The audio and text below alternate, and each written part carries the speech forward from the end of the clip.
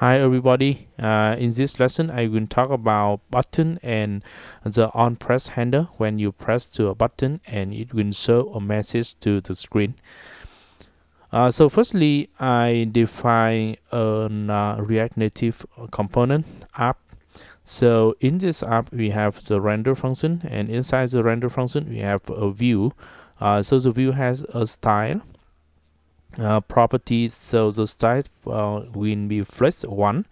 Flex is 1 means that the view is full screen, and the justify content center, and the alignment align item will be center. So inside this, all element will be add to the center, and we have a button. So the button, it means that it has a width high, and it has an onPress, the onPress icon. So inside the onPress icon, we have a function or an arrow function. The arrow function will be called when you press to the button. You can add some of the command line here. You can add alerts to show the screen that you have an alert, and you have to set the title. You have to set the title to the button. So you use the title is equal to a string, and this string is it is a button, and here the default color is in iOS or background color in Android. I will talk about Android later for a few minutes, and we have the color is green, and so I reload. Yes, so this is a green color, or the text color. In Android, it is a background color. Then you cannot set the background color here. You cannot set this, so remove. You have to set this in the style. So in the style, you can add to a view. You can add the button into the view, and you set the style for the view. Yes. So here you can set the styles for the view, because the view is outer or surround to the button. You can set the view background color, for example here, and you can change a little bit for more beautiful by using color is white and background color is green. So you can add more padding for better user interface. You can add padding for the content inside. So we have the padding so nicely, and you can add border radius in pixel. It is a radius in pixel. And then you can add the shadow radius. So the shadow radius will give you the shadow surrounding to the button, and the opacity is from 1 to 0, from 0 to 1. Yes, and after clicking to this, it can show that you press a button. So you can also copy this arrow function and define to a separate variable. So we have an onPress button, and you paste the content of the function here. And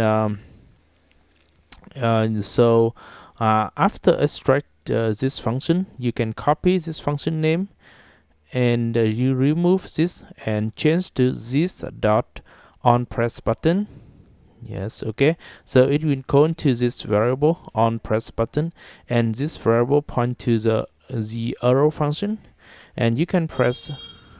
So what about Android? Here it's an Android pixel. So the color is a background color.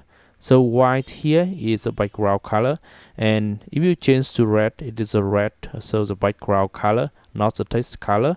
So if you want to customize it, it is quite difficult, but you can use another library.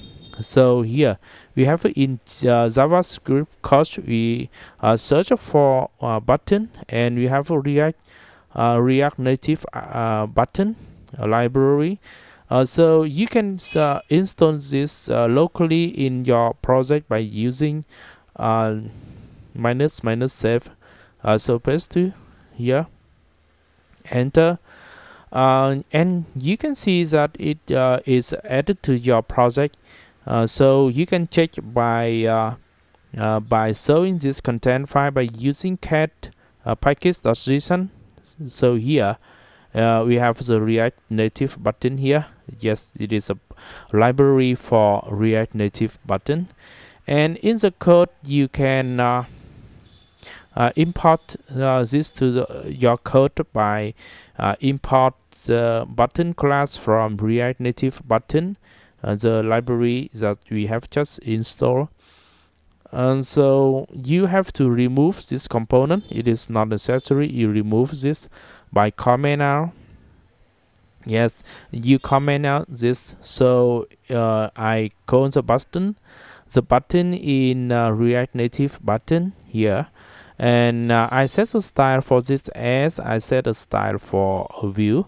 It's very simple. You can set the width and height. You can set font size. You can set color.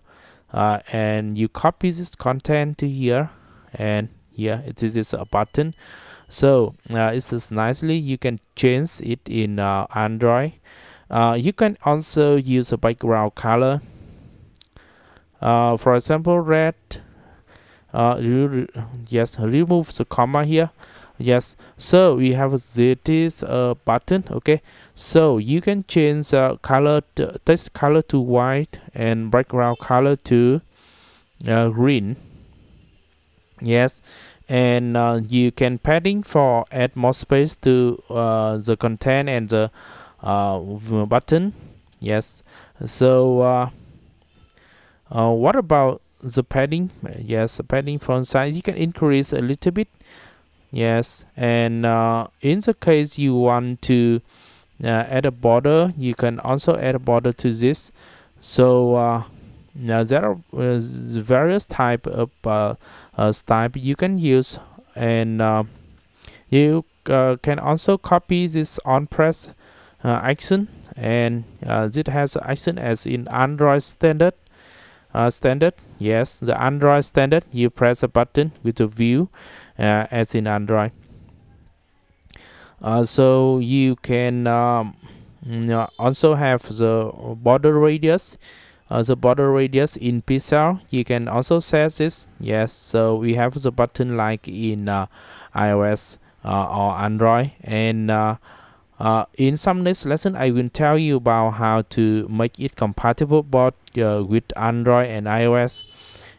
So thank you very much for watching this video. Please subscribe to my channel for more exciting video or download code in GitHub here.